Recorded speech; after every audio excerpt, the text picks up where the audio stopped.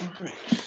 So let's begin our second talk, in which we reflect on the theme of the kingdom of God in Mark chapters 9 through 12.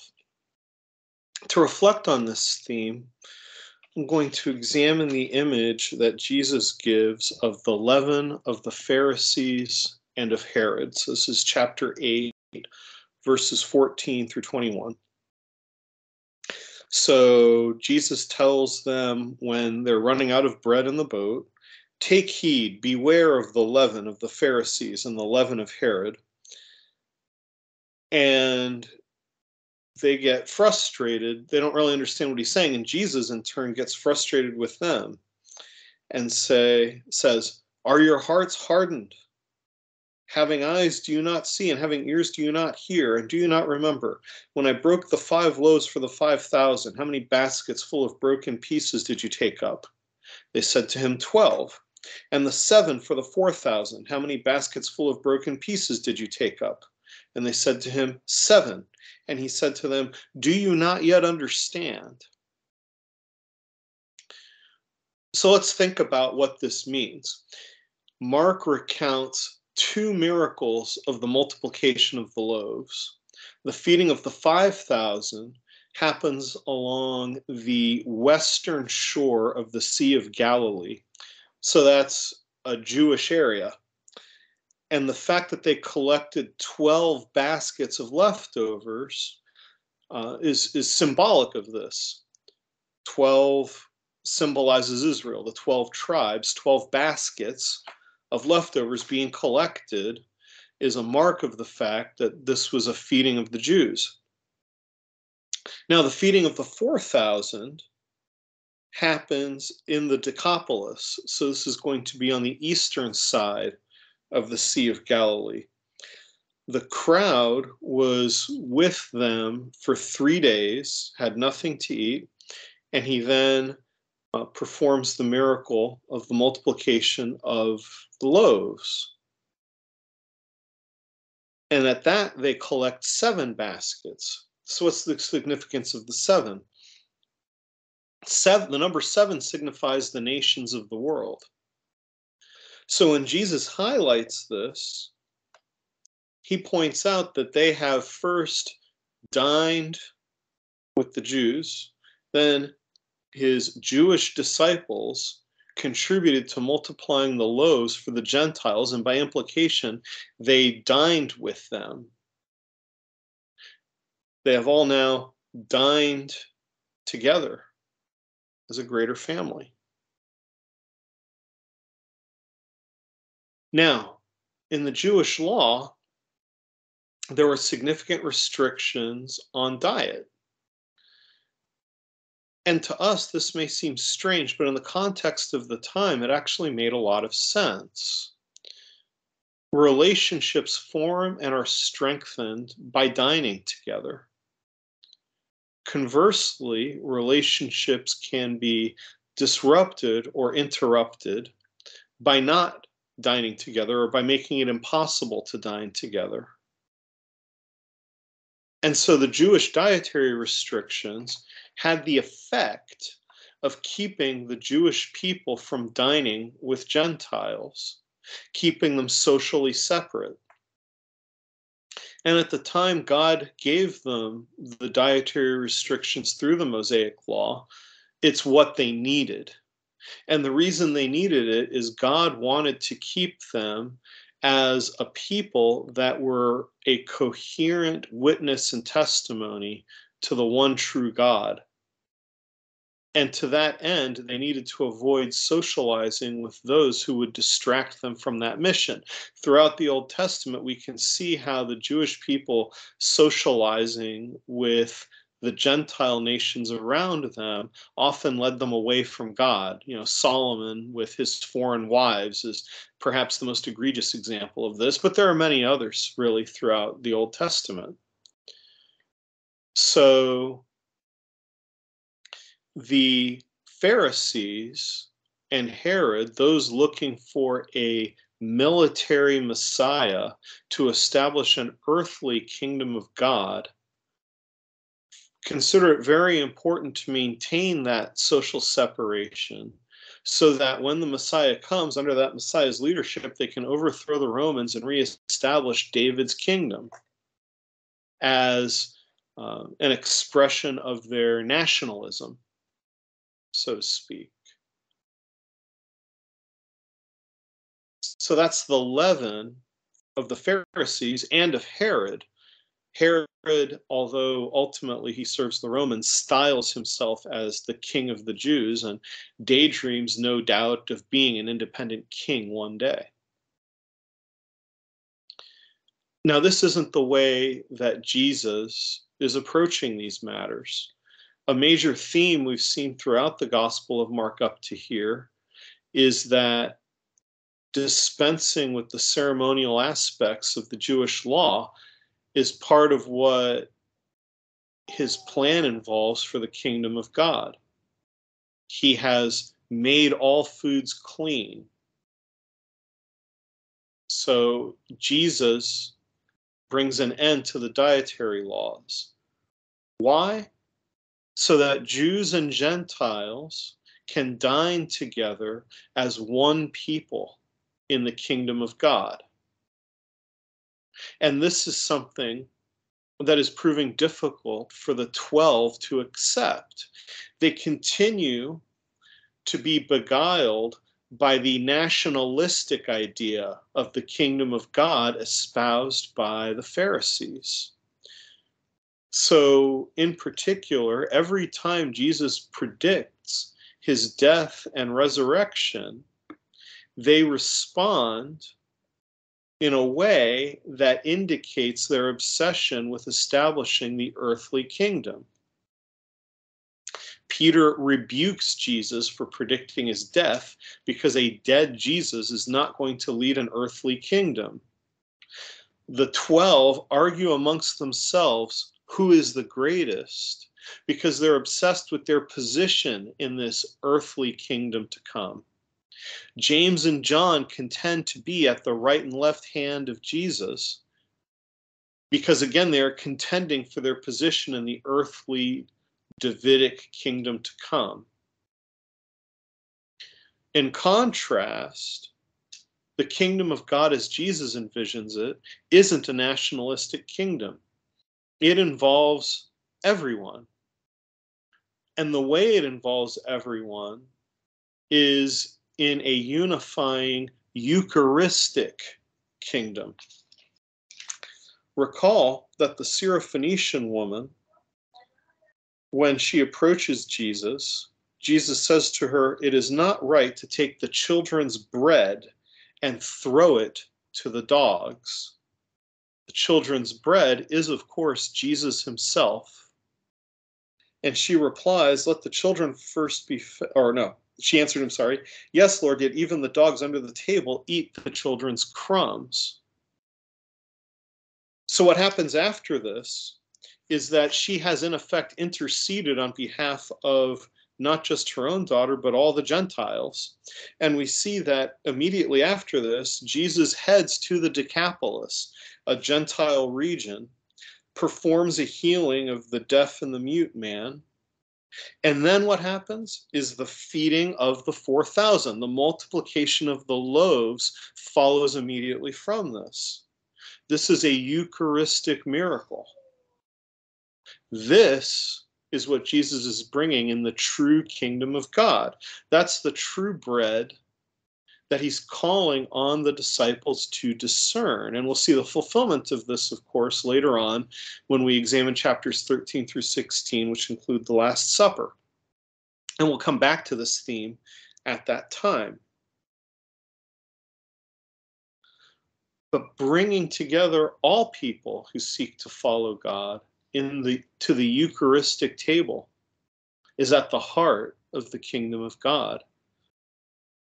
And this is one of many important ways in which the Catholic Church represents the kingdom of God that Jesus brought about in its earthly journey before its final consummation in heaven.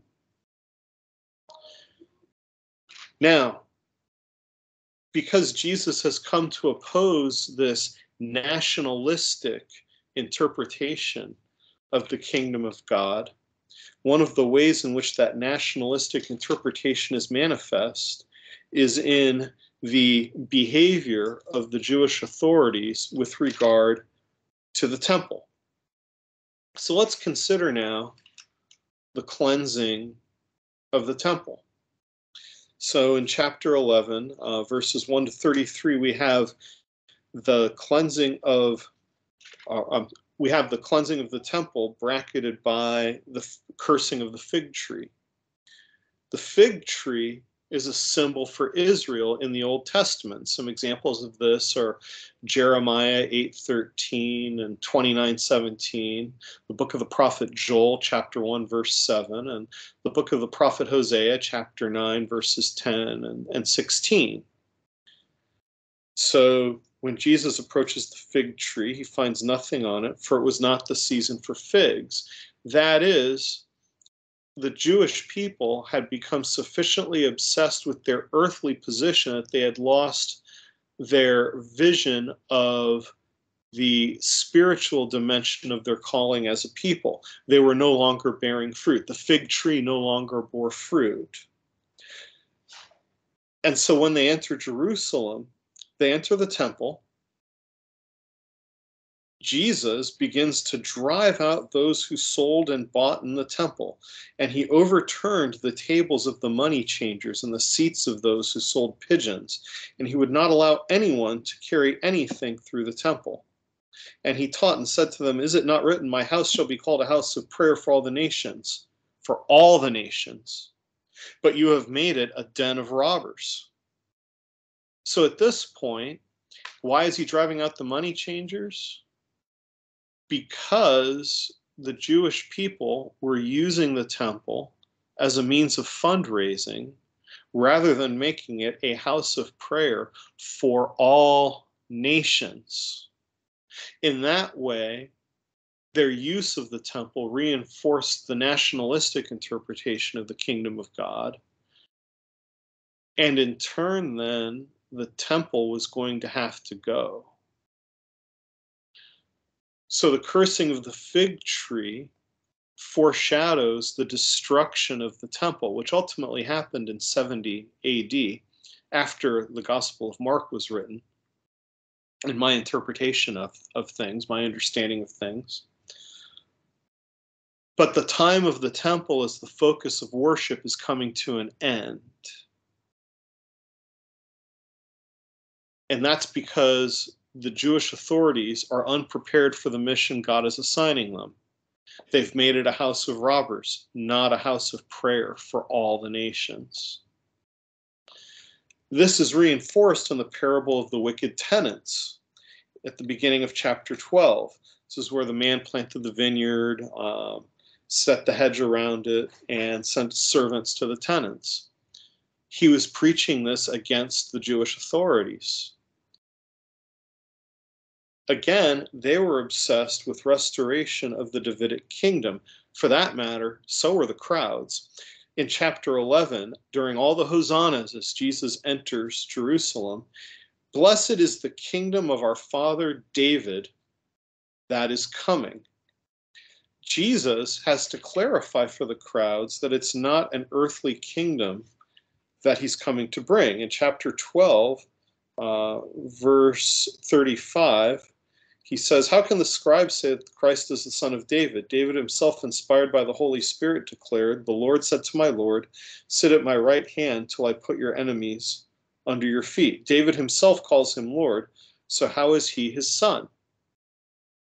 Jesus is emphasizing here that as the Son of God, he, Jesus, is Lord over David. He is coming to establish not a Davidic kingdom, but something greater. Now, the nature of this greater kingdom is hard to understand.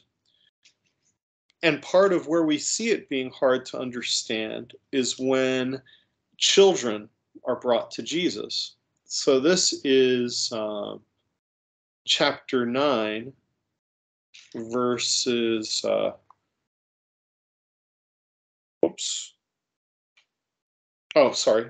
No, the blessing of the children, is in chapter 10. verse 13, right? So they were bringing children to him that he might touch them, and the disciples rebuked them. But when Jesus saw it, he was indignant and said to them, "Let the children come to me. Do not hinder them, for to such belongs the kingdom of God. Truly I say to you, whoever does not receive the kingdom of God like a child shall not enter it." And he took them in his arms and blessed them, laying his hands upon them. Now, for those obsessed with the idea of the kingdom of God as a nationalistic earthly kingdom, children are not terribly useful.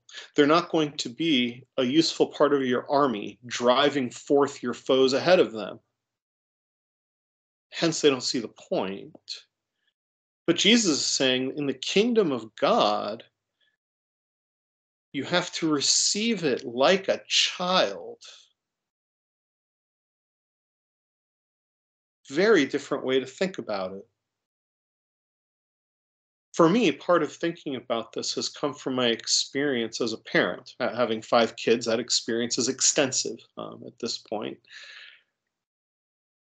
And early on, when I was a new father, our first child was an infant.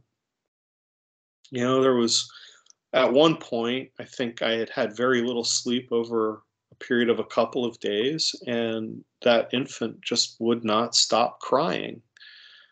And I was getting pretty angry about it and pretty upset about it, actually. I was fatigued. I was tired. I just needed her to be quiet. But in that moment, I had a sudden epiphany, realization. It just kind of all sunk in for me in that moment that between that infant and the outer darkness, what lies between her and that was me. That was my calling. That's what God had called me to do. Was no matter what, at any possible cost, no matter how tired I am or whatever, I am called to be that infant's defender against anything, against the darkness, against anything that might happen. And over the years, I have often been astonished at the level of trust that my children in turn place in me. I know how flawed I am as a human being. I know how unworthy I am as a human being. But my children see me as their father, and the amount of trust that they place in me is unbelievable and have placed in me, throughout their lives. And so, of course, I strive to be worthy of that trust. I strive to be the kind of father who's worth trusting like that, you know? And it's been a great blessing that I've had the opportunity to try to rise to that calling. And so to receive the kingdom of God like a child means to have that same kind of trust in Jesus, to be ready to follow him, to trust him, to trust that ultimately he will keep away the darkness and lead us into the light. And that's not the kind of trust that the disciples were manifesting in that particular moment. Now, wealth can be deceptive in the sense that we can try to trust wealth as a way of saving ourselves from anything that might happen. And that's one reason why the rich man ran away in sadness. He so entrusted his riches that when Jesus told him it was time to let them go, he couldn't. That is how Jesus looked upon him with love. Jesus knew that he needed to let go of his wealth so that he could trust in Jesus like a little child. That's what he needed, and he wasn't ready to accept it in that moment. but it's hard to accept in general, which is why he launches into the speech about the camel and the eye of the needle. Wealth is not automatically a bad thing or an evil thing. Like I mentioned earlier, I'm a father of 5 children. I have the responsibility to provide for them, and that requires accumulating wealth. But it's important that the wealth be a servant and not a master, and that I be willing to part with it as needed, as the rich man was called to do. And in a way, the widow giving her last 2 pennies is an image of that as well. Out of her poverty has put in everything she had, her whole living. She has put in more than all of those who are contributing. St. Mother Teresa talked about the importance of being willing to give to the poor until it hurts in some way, until it costs you something in some way. And that can be a test as to whether or not we've become too attached to our wealth. You know, the question about Caesar and taxes alludes to this as well. They posed to him the question about Caesar. Is it lawful to pay taxes to Caesar or not? The wealth of Caesar, of course, is the source of his power. And so if one is giving him taxes, it's giving Caesar power to the detriment of an earthly kingdom of God.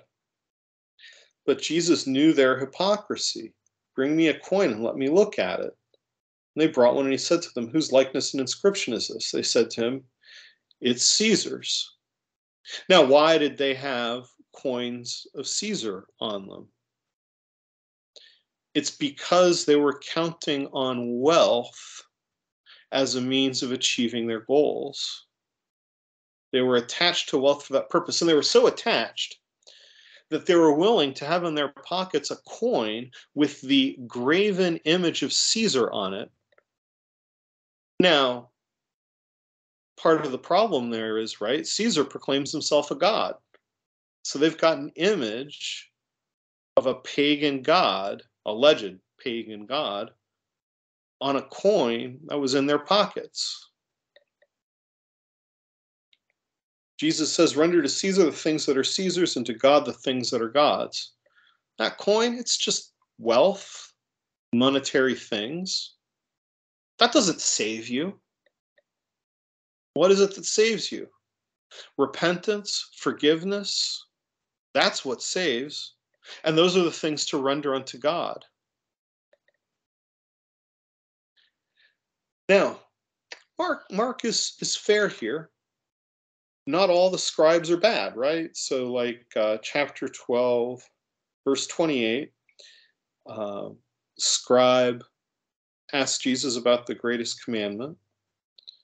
Jesus has a discussion with him about it, in which he concludes by saying to the scribe, you are not far from the kingdom of God. So not all the Jews there were caught up in all of this, and those who were willing to listen were not far from the kingdom of God, the true kingdom of God. They weren't all bad. Many of them were, but not all of them were. The key was that they needed to set aside their worldly allegiances in order to enter the kingdom of God. So out of this, here are some questions for reflection. First question would be, what worldly concerns or allegiances do I have that distract me from following what Jesus may be calling me to do? Second reflection question, in what ways might I see the kingdom of God more clearly if I were to adopt the perspective of a child?